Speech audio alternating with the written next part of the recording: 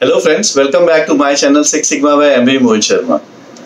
In today's video, I will talk about a complete IT case study. This is a requested video, and in this video, I will talk about how to implement DMAIC methodology in resolving IT issues. Let us understand this with the help of an example. In an hospital in a metro city, management took a 3 to 5 years goal of reducing the IT cost by 20%. For that, they set up a team of quality professionals to identify the opportunity areas. The first step that the team performed was to understand the company's objectives and drill down those objectives to identify the project goal. The goal of the organization is to reduce the expenses of the IT department, so cost reduction in SQL servers was considered as a project goal. Team studied data over last 12 months and observed that the cost of database support and maintenance is huge, and that was to the tune of 2.5 million per annum. So the team took a goal to reduce the server footprint by 40% by reducing the server count from 250 to 150 by June 19. This was a stringent task, and they have to do a lot of data analysis and study before removing any server. I have a separate video on Project Charter. You can refer that on my channel. I will also put the links in the description box below for your reference.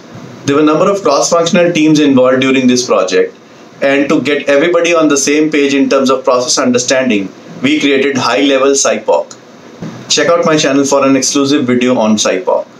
In order to make every stakeholder understand their roles and responsibilities in each of the phases of this project, team used ARMY chart, where A stands for approver, R stands for resource, M stands for member, and I stands for informed. Sponsor, champion, and mentor are generally the approvers in each phase of the project. SMEs are the resources, and senior stakeholders are generally informed about the progress of the project in each phase. M is the member of the project, which helps in data collection, brainstorming, and implementing the ideas. Team also wanted to complete the project in a defined time, so they created a communication plan and followed it. The team moved to the measure phase, where in the first step, the team identified all the potential causes. All the team members got inside the meeting room and discussed the potential causes, also known as X's. On some of the X's, team could collect data, and they are marked as data door X's, and rest of them were studied through the process door approach. Team also created a data collection plan in which they identified the operational definitions for all the data door X's. Next, the team moved to the analyze phase, and the first step is to check the process capability. The sigma value was at 3.01 sigma. We can use this formula in the Excel sheet to check process capability. It is norm sin B 1 minus defects upon total opportunities plus 1.5. Then the team tested all the potential X's with the help of chi-square test.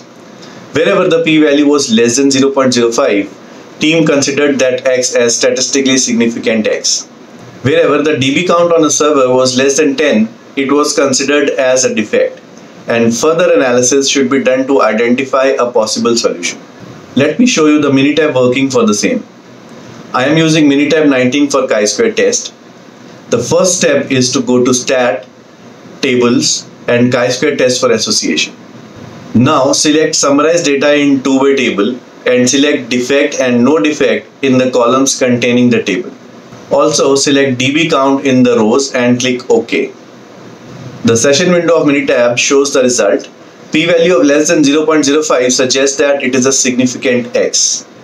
I am not showing you all the analysis done for all the potential X's because only chi-square test is done for all of them. Next, the team used nominal group technique to prioritize the process door X's.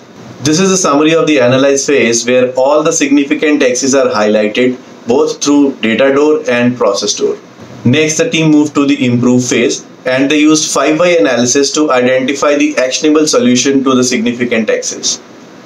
I am only highlighting the dB count less than 10 as a significant X here. The actionable solution to this X was to move the databases to a shared server and free some of these servers where database count was less than 10.